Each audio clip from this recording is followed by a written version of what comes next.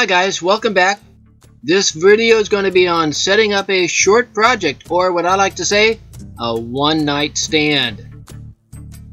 Okay, you're going to need some stuff to do a short project. I know, there's all kinds of cool kits out there and all kinds of projects you can do, but the fact is, sometimes I don't want to work for a week. Now you will need a number of things to get set up for a short project. You need some tools, some weathering powder, some glue, and my personal favorite, a glass of cheap white wine. Well, you don't have to have this part, but I do.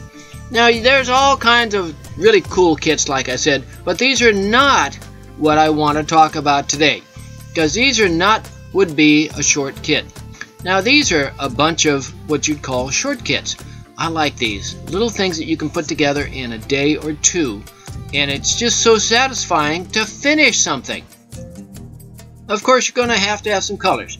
You can paint them, you can stain them, and my personal favorite, if it'll take it, the weathering powders. And weathering powders work great on wood kits like these, and of course it'll work on other stuff like plastic and metal, but only after you put dull coat on, because it has to have something to get, well, attached to. And with these weathering powders, be real careful with them, because they will get all over everywhere. That's the voice of experience talking to you. Now here are some kits. These are 3 very simple little easy, actually 1 or 2 night kits, and those are all colored with the weathering powders. So pick your stuff. Now glue, there's all kinds of glues out there.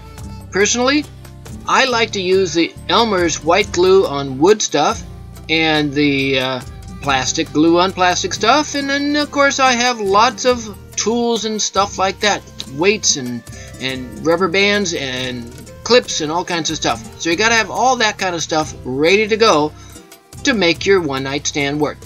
All of these kits did not take me more than 2 days to put together. So pick your kits carefully, and you can have some fun in a short period and actually get something done. Thanks for joining us, folks. See you later. Bye.